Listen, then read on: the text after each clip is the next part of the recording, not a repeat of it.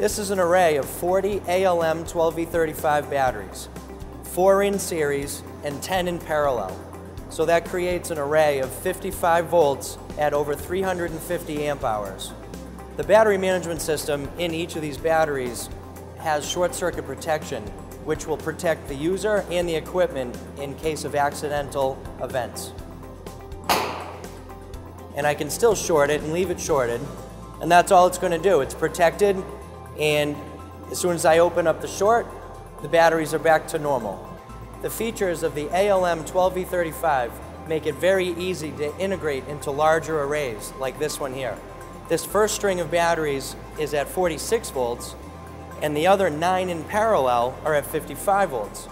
For traditional battery systems, that would be a problem to connect them together. But the ALM 12V35 is able to manage that on its own without user intervention. So I'm going to connect them right now with this switch. You can see they're at the same voltage now, and this battery string is going to slowly charge up in a controlled fashion until it matches the rest of the array, and then it will be fully usable.